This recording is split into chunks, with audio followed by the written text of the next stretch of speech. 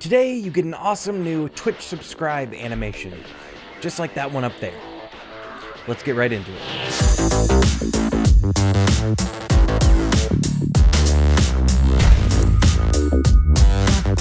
Hey guys, what's up? It's Bravity, and welcome back to another video here on my channel. Hope you guys are having a fantastic day. So today, we're back inside of After Effects, taking a break from the lighting video we did last week. I want to do more videos like that, more videos about shooting videos, lighting, camera techniques, editing, all sorts of stuff that goes into making YouTube videos. But today, we're back to doing some Twitch live stream stuff, and you're going to be getting your own subscribe graphic that can drop down on top of your stream whenever you want when you install it inside of something like Stream Elements. But this is all done inside of After Effects. If you have After Effects, you can head down into the description right now and download this template, but it might be a little bit confusing to edit that template. So before you download it, or as you have it downloading, continue watching this video, and we're going to go over how you edit the template to say your name, have your logo in there, all kinds of stuff. So without further ado, let's jump into After Effects and take a look at how to edit this template.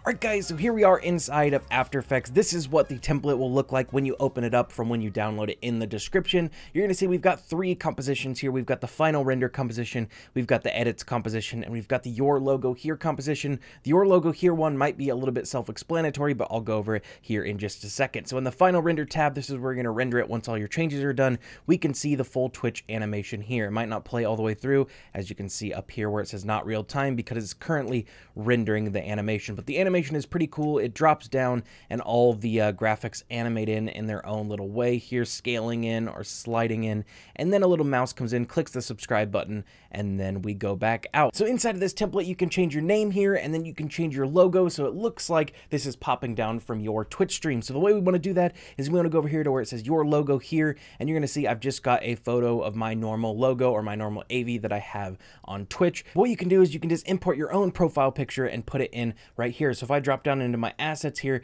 you'll see I've got my old profile picture that I used to use, and if I drop it in here, make sure you scale it to fit. I can go ahead and delete this other one, or I can just hide it by hitting the little eye right there, and you can go ahead and scale this one, scale your profile picture to make sure it matches inside of this composition just like that. And if we go back to the final render, you'll now see that I've got this new or old logo, my old logo in here instead of my new one. So if I go back in here, turn this off, there's my new logo up in there. You see it auto updates and it looks pretty good in there, but then we can put on the old one, go back in here, and you'll see it once again auto updates and animates in and everything with my old logo, and you can put your own one in there. So that is how you change it to match the profile picture on Twitch. But then to change the name, you just want to go into the edit comp here, and you see you only got two layers here. You got one that says BravityM, that is obviously the text here, and the way you want to edit that is make sure you click on the layer, click on your text tool up here, and then you can click on where it says BravityM, and you can name it whatever you want. So if your name is John Doe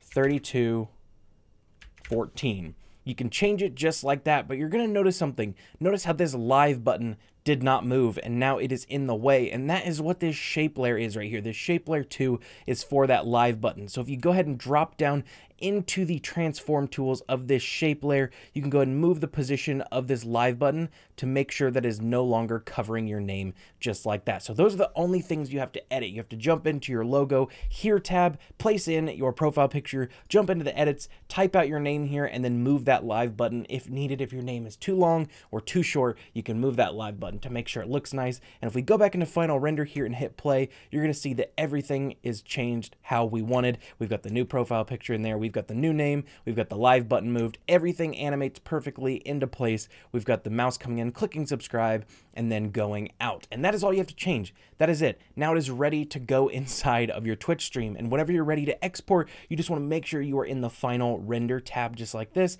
and go up to composition and hit add to render queue. So there's a couple things you can do here once you're in the render tab. You can export it as a QuickTime and then maybe convert it to a WebM, or just use the QuickTime inside of Stream Elements, or you can export a WebM directly from After Effects. There's a lot of tutorials out there for how to install the WebM plugin for After Effects and for Premiere Pro and for the Media Encoder. If you want a tutorial on that, let me know down in the comments. I'd be happy to do that. But you can easily export WebM from After Effects. But today I'm going to show you how to export QuickTime, because you can use a QuickTime file on your stream, or you can take that QuickTime file and you can convert it to a WebM using like an online WebM encoder. So we're going to go ahead and go down here to where it says lossless in blue, click on that, and change the format from AVI to QuickTime. QuickTime is just a smaller and easier to work with file. Then over here where it says channels RGB, we're going to hit the drop down and go to RGB plus alpha, and then hit OK. The plus alpha means that you're going to have the transparent background. You can see this transparent checkered background, and that is so that it doesn't have a black background and can actually go over the top of your stream and go over the top of your footage